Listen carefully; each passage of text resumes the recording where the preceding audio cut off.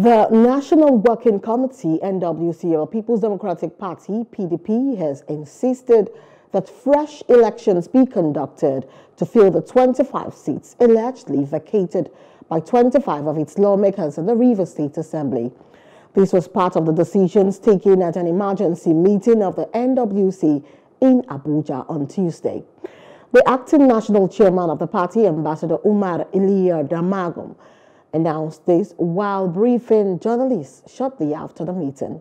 He further said the PDP demands that INEC should, in line with Section 109(1)(g) of the 1999 Constitution as amended and Section 84(15) of the Electoral Act 2022, fix a date for the conduct of fresh elections into the 25 state constituencies in Rivers State where vacancies have occurred by reason of the defection of the now former members of the Rivers State House of Assembly.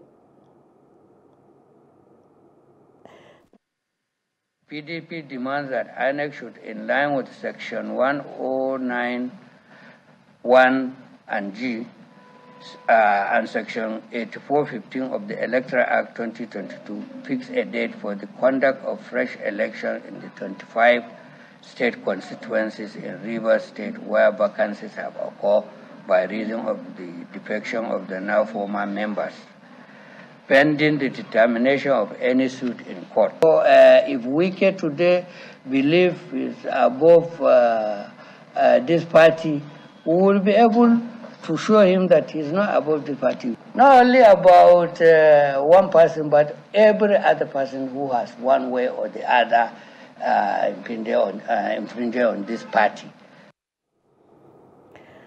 Hello, hope you enjoyed the news. Please do subscribe to our YouTube channel and don't forget to hit the notification button so you get notified about fresh news updates.